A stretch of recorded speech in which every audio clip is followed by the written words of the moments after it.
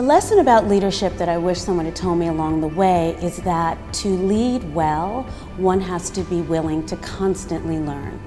It means completely being open to new information, new ideas that come from sources that seem unexpected.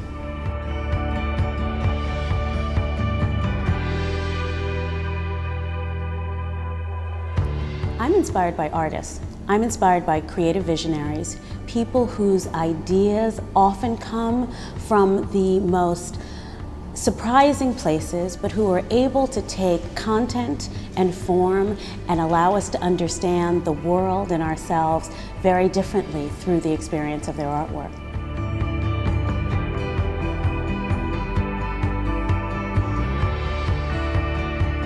My career path has been blazed by other women before me. The amazing Dr. Mary Schmidt-Campbell.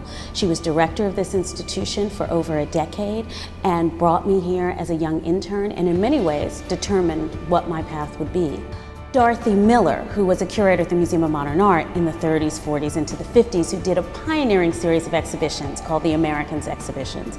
Betsy Jones, who was a curator at the Smith College Museum of Art when I was a student there. And Linda Goodbryan, a pioneering African-American woman curator who created the alternative space devoted to black artists called Just Above Midtown. In many ways, my life and my work has been defined by the contributions of women in the field of museums and the field of art.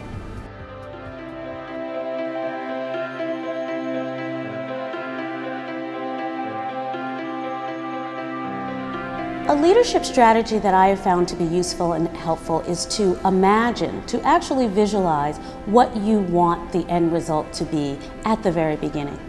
Before you know what the resources that will be at your disposal will be, before you have any idea how you're going to make it happen, to imagine what you think it should be and then work backwards.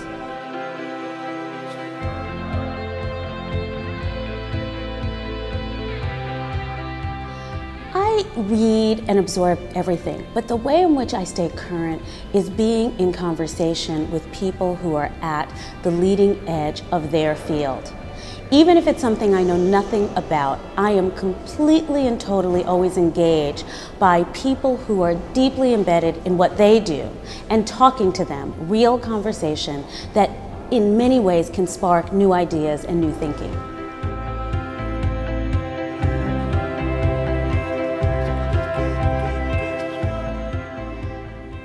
I think I make mistakes all the time, but I actually don't look at them necessarily as mistakes. I look at them as some kind of intuitive signal of a need to change course. And I learn from those intuitive signals that tell me that something is not working, that it is not operating with ease, that that sense of friction is my wake-up call to turn in another direction. And usually when I make that turn, things resolve themselves in ways that are profound and powerful and really, really interesting.